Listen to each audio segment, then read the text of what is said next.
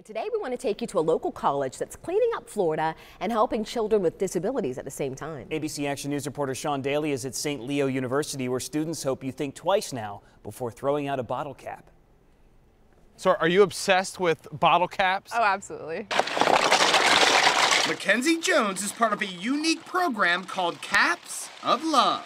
The junior at St. Leo University in Pasco County has helped collect 16,000 pounds of plastic caps this year, keeping them out of landfills. A lot of people stress the recycling of the bottle rather than the cap. We call ourselves captains. Oh, yeah. No, that's so nerdy. I love it. Today, Mackenzie and St. Leo classmates will send all those caps to commercial recycling in Tampa. And then, the even better part. Caps of Love uses proceeds from recycling to buy wheelchairs for kids with disabilities across Florida. They've paid for 79 wheelchairs so far and recycled 199 tons of caps. My goal is to get this generation excited about recycling. St. Leo's Heidi D'Ambrosio says Caps of Love helps students care for the planet and care for each other at the same time. They're good eggs today. These kids are good eggs. They are. They're great eggs.